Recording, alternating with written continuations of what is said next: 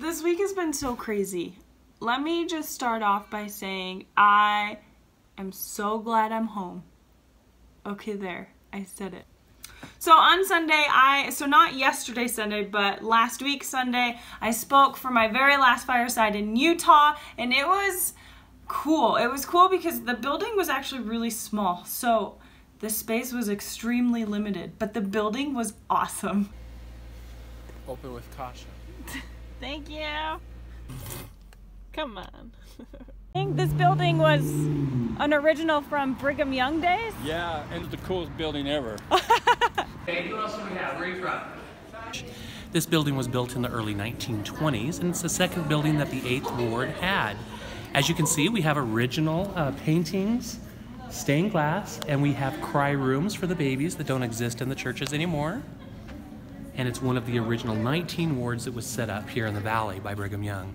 There's no ward older than the 8th ward of the church. I thought that was really awesome that it could be my last Utah location for the year was an original Brigham Young building, right? Okay, I have a lot of other updates that happened this week, like I did some modeling this week. And I also signed 23 boxes of books, but I'm going to talk about that in next week's vlog when I have more information on both of those. So stay tuned, okay? Okay, also I got my hair did, and I'm only making a big deal out of it for this week's vlog because I get asked this all the time. And so I am making this a little bit longer than I should be to talk about my hair, just to answer all of your questions that I get all the time. So if you don't care about it, I'm gonna write in the description where my trip starts so you can just skip to that part, okay? How do we show a good before picture? Is it doing flips? Yeah, that's a good one. This is before. Fox's hair is actually really easy. We go through and we just do a full head of highlights and just get her as blonde as we can. But we do more baby lights, which are just really thin pieces just so we can get her super blonde. And then we tone at the end to give her kind of that white, the gray tone. Gray look. This is good luck because I cut the foils previously. And we it was perfect amount of number. Yes, that means her hair is gonna be awesome. That is good luck. Yeah, it is good luck. How often does that happen? Like 1 out of 100. For real? Yeah. We are walking to get a kiva juice. Kiva! Did it already? Yeah. So we rinsed out the dye, and then she just did the toner, the gray toner. So you do the hair the color you want, right?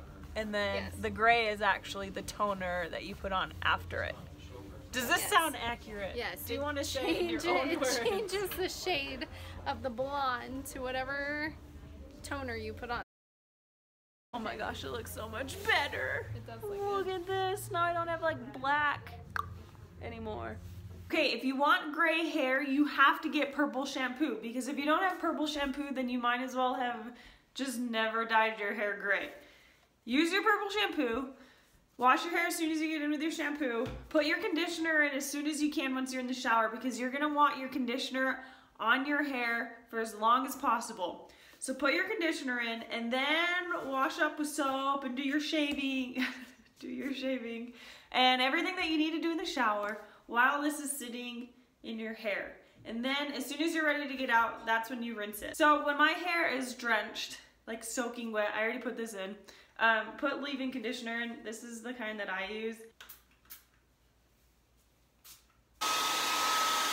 I use dry shampoo on clean hair because it does better to volumize and to keep my curls better than any hairspray to ever exist.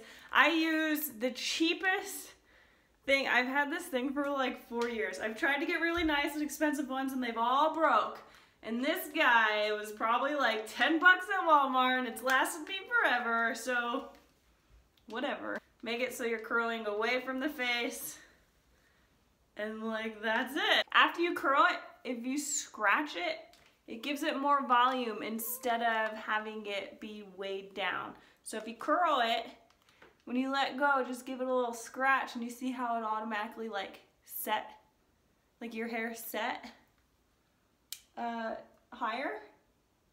Easiest tutorial ever, right? dry shampoo. And then I spoke in St. Louis, Missouri. You're leaving on an airplane. Goodbye to you. Goodbye to you. Hey Gracie, guess what? What? Chicken butt. I love you. Mommy kiss. I love you. Oh, I miss you. See you tomorrow. See you tomorrow. I love you. I can't reach. Christian said bye. Hey, I love you. Love you, sweetie. Bye. Bye, bye, bye, bye, bye.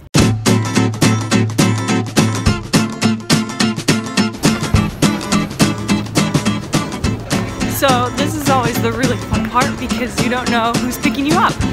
And you just hope that the person waving at you is the right person and that they're not going to murder you.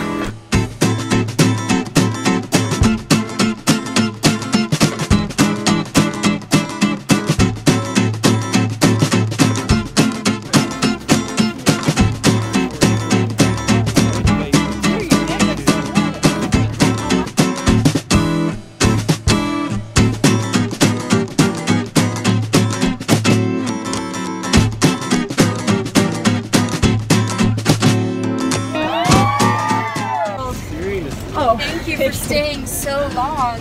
We made it and now it's pouring rain. And now it's like 10 o'clock, but I'm making them take me to dinner anyways.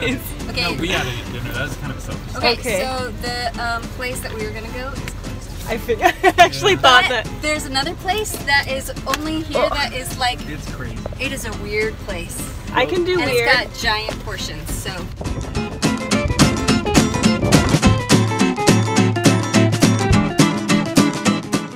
There was a tornado over in St. Louis During the talk? while you were shaking hands. So we were watching the weather pretty closely. There's For a tornado real? watch where we are right now. If there's a warning, then we'll have to go towards that brick wall right there, away from Go the in the clouds. bathroom probably. Are you serious? Oh, yeah. This is Midwest. We're in I don't know what Tornado that Alley. means. We're in Tornado Tornado Alley. Alley. What happens if it comes? Does it like, is it There's a destruction? tornado warning. The sirens will all go on outside, and all the phones will start buzzing. So here's where we are. That blue dot right there. This line of storms is coming, kind of coming up this way. That's so scary. We'll be fine. We'll be fine, right? Right? The lights are flickering on and off.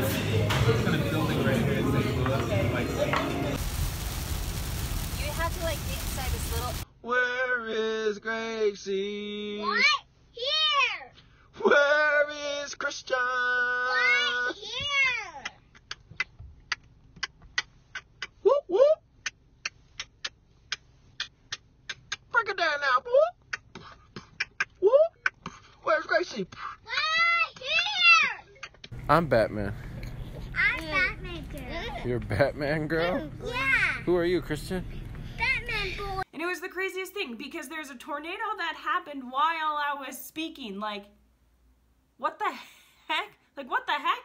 And then there's another one heading our way. And so when they were driving me to my hotel, when I was checking in to get my room key, they were telling me what I needed to do for the at the hotel where I needed to go if it was gonna hit like right there. And it was wild. That was definitely a first experience for me. Good morning, Mommy. Say see you soon. Love you. I love you soon.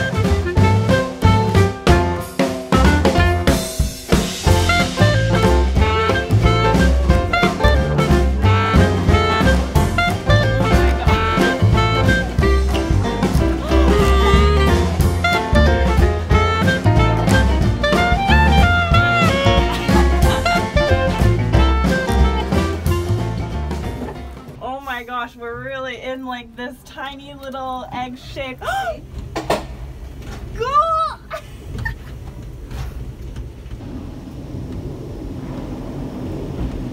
Hey, Josh! Lots of phobias that can happen up here. Okay, so this is the top of the arch. You have just like these little windows to look out of. Is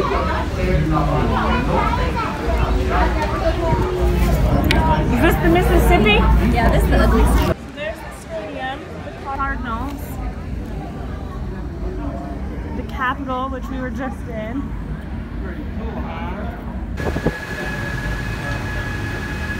This is definitely not something you want to do if you are claustrophobic. Yeah, or afraid of crowds. Yeah, we were.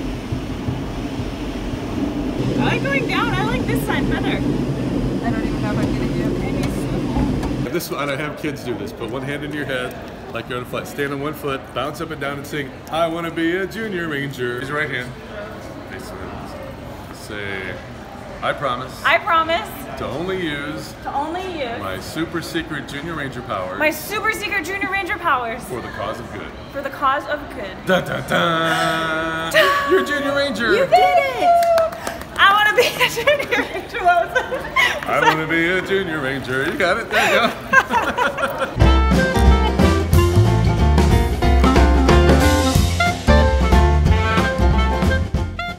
I feel like now my trip is complete. I feel like now I can go back to the airport. What a time to be alive! Yeah! Yeah! Woo! I will never forget this trip only because of me flying home and like the catastrophe at the airport. This was just crazy. I was supposed to board my plane at 12 Utah time, which means I was at the airport at 11 Utah time. My flight got delayed 3 times. So I was at the airport for a really long time. And then they finally canceled it. Our plane was coming from Minneapolis and they're under critical condition for snow, so our plane never left to come get us, so it was canceled, and I had to wait in a line to talk to one guy at a desk to see what Delta can do for me, which was like another hour. After about like 4 hours at the airport, I found out they just can't do anything for me because it's weather related. I couldn't get a hotel and they weren't going to fly me out until Monday, and they couldn't transfer me because it's weather related. I needed to be home that night. I have so much going on just Saturday night, even coming right off the airport, let alone Sunday. Like my Sunday was even more packed. Like staying just wasn't an option for me, and I'm so tired and I'm so frustrated because it's 4 hours and all I'm hearing is that I'm not going to go home for another 2 days. And I'm just at the airport and I started crying.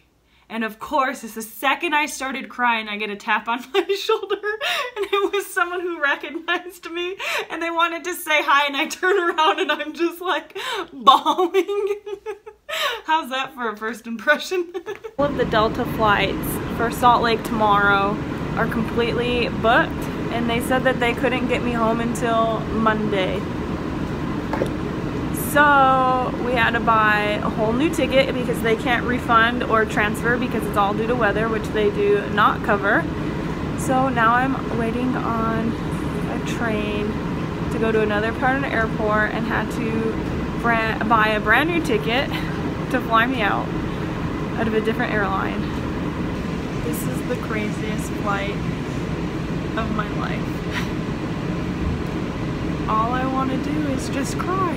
I just want to go home to my kids.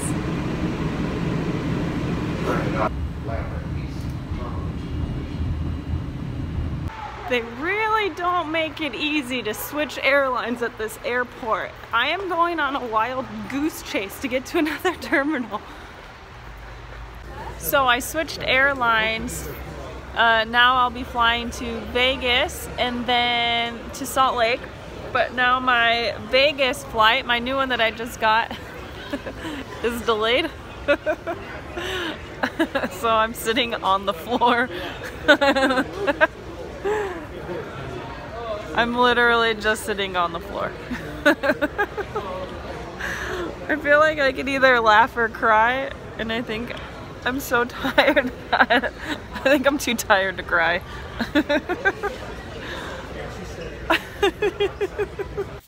So I didn't get home until almost 12 hours after I was at the airport.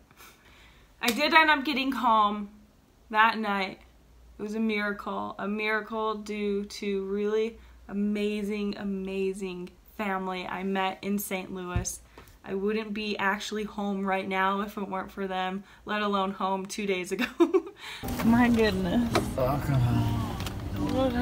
What a ride, huh? Yeah, what a day. I'm sorry, honey. Oh my gosh, it's okay. Sorry I'm late, too. I know. No 20 surprise minutes there, late, right here. 20 minutes late. Kids are out. We made it to Sunday. We are here. We are together. Carraway? We are all in one piece, and Christian refuses to take this Batman hat off. You can say we're all doing really well.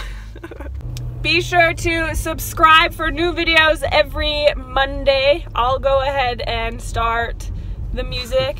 Do you want to start the music? Boop. We'll go ahead and get into this week's message and montage. You guys are courageous, real, strong, loved, and noticed. I just watched some of you cry tears that needed to be cried. Some laugh, some long overdue laughs. I watched some of you step foot into a church for the first time in a long time. I connected with so many who had no words to speak, just a tight grasped hug.